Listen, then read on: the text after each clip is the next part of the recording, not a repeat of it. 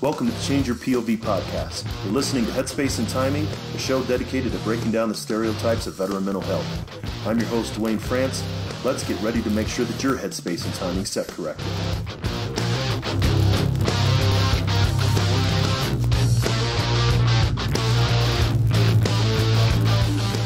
Hey everybody, welcome to Headspace and Timing. If this is your first time listening, then thanks for checking us out. As many of you who serve know, the M2 machine gun, the 50 cal, is one of the greatest weapons in the military's arsenal. The weapon's headspace and timing isn't set right, however, it's just a huge chunk of metal. Veterans can be rendered inoperable if their headspace and timing's not set correctly either. That's my mission here, to raise awareness about veteran mental health and reduce the stigma against seeking support.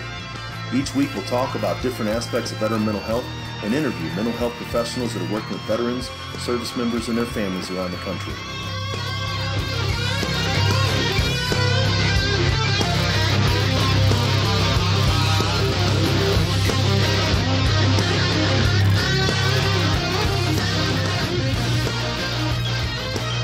Hey folks, Duane here, joining you again for another episode of Headspace and Timing. I want to thank you for taking the time to, and I appreciate your interest in sort of my views on veteran mental health and some of the discussions that we've had.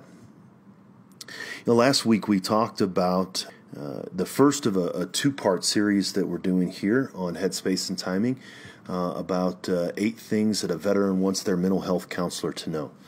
I think it's extremely important that mental health professionals take the time to understand the cultural aspect of military service and how the veterans' time in the military impacted them. It's often one of the most critical barriers that veterans face when we seek mental health services. The need to explain ourselves and their service to a provider that has little to no understanding about their experiences. I've heard veterans say that they almost feel like they have to have a dictionary sometimes when working with a therapist, so that the therapist will understand what they're talking about. Veterans will say, this one time we were being sniped and we got hit with an IED and blah blah blah. And by the time that they got to the end of the story, the therapist is like, "And what's an IED again?"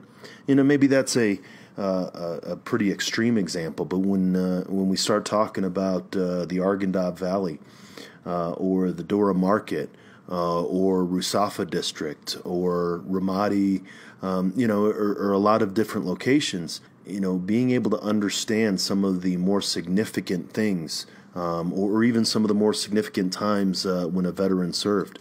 If a veteran said, they were in Afghanistan in early 2002, that means that they were probably in pretty austere conditions. Or if they mentioned that they were in Helmand or Regional Command East Afghanistan.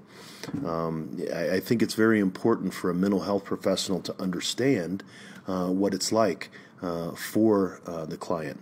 That's one thing that when I start to work with new veteran, whether a combat veteran or even served in a time in a different location, maybe in a different era, a Cold War veteran, I'll take the time to do a little bit of research to understand what they experienced, what they, the area where they were at. So if somebody says that they were in Basra in 2007, I'll take the time to maybe understand a little bit of what was going on, so I don't have to have the veteran teach me about maybe what their experiences are. So that's really what the intent of the last episode was. If you haven't listened to it, I suggest you do.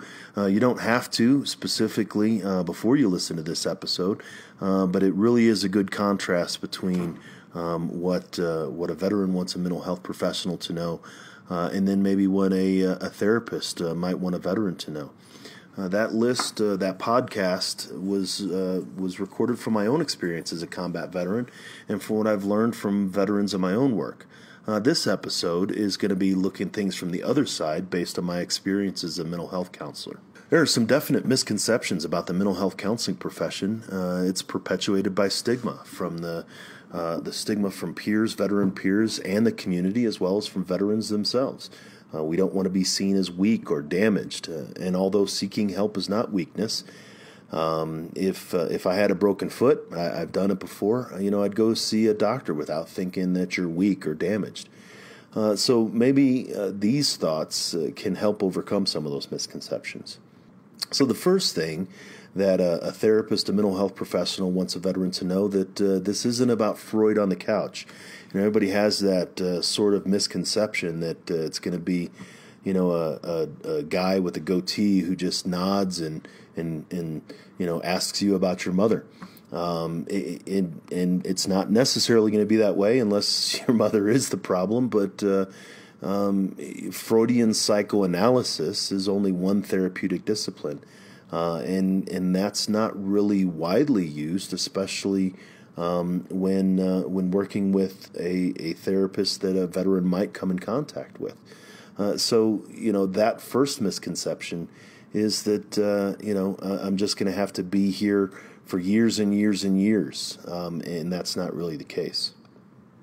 The second thing that a therapist wants a veteran to know about veteran mental health is this stuff actually works. There is actually an extremely good chance that working with a mental health professional will resolve some of the challenges that veterans are experiencing with anger, depression, anxiety, relationships, just about anything. There's no need to continue to suffer if someone who knows what they're talking about can help relieve that suffering. Most therapeutic modalities provided by competent professionals are effective in resolving these concerns. Third thing that a therapist wants a veteran to know is that, you are going to have to talk about what's bothering you. Yes, at some point you're going to have to talk about what is causing you to reach out and seek help. There are some therapeutic styles that don't require this at all. Sure, things like eye movement desensitization and reprocessing, EMDR. There are some that require a lot of it, like cognitive processing therapy.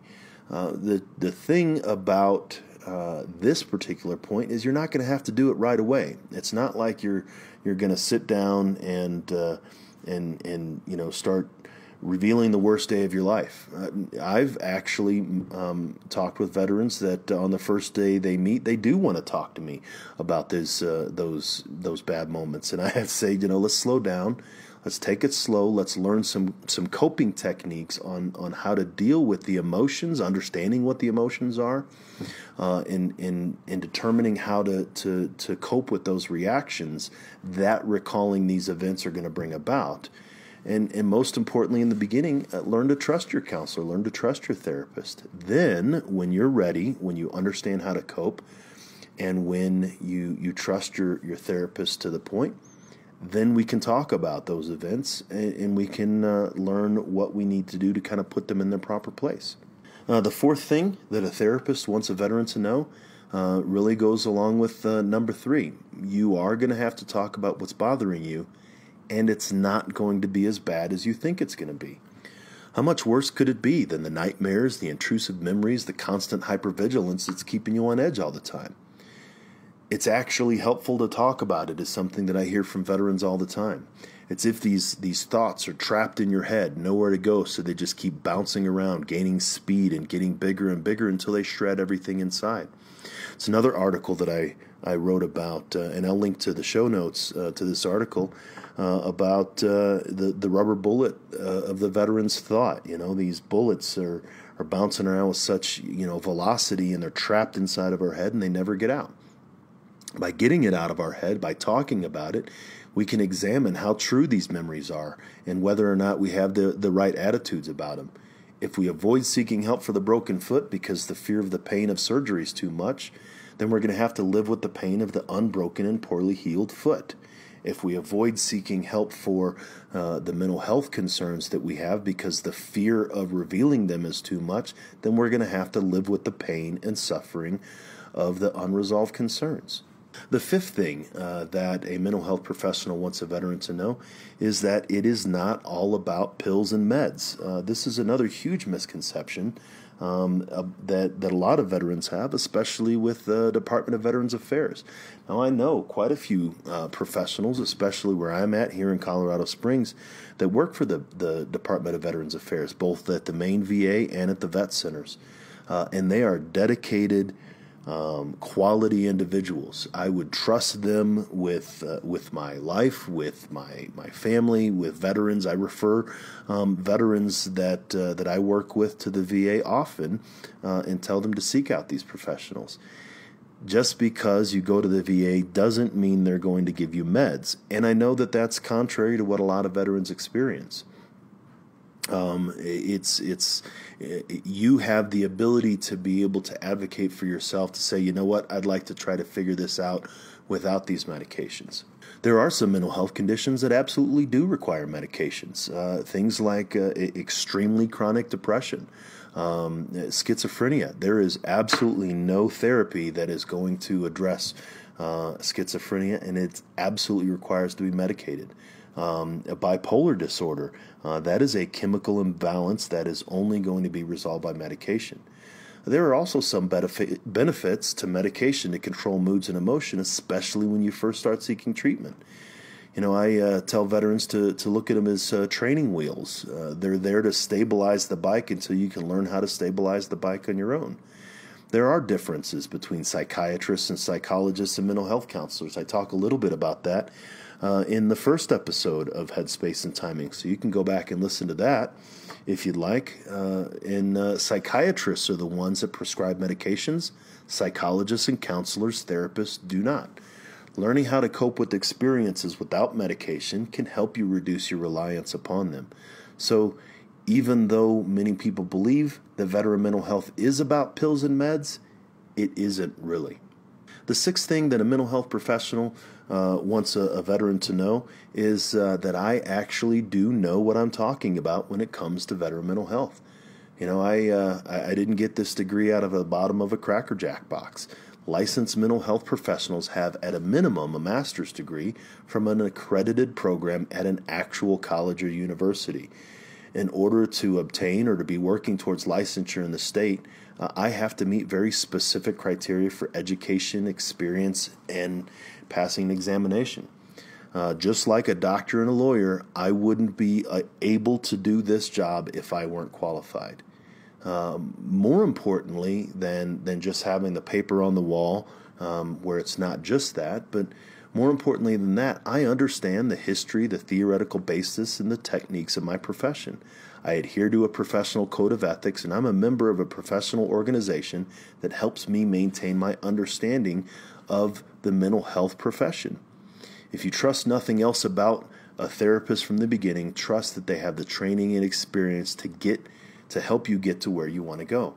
This is sometimes a challenge that a lot of veterans have, is they think they're going to a therapist, or they think they're engaging in some type of adjunctive therapy, which they're great, and I'm going to have many practitioners of embodied therapies and therapeutic yoga, equine therapy, all of these different things. I'm going to have guests like that on the show.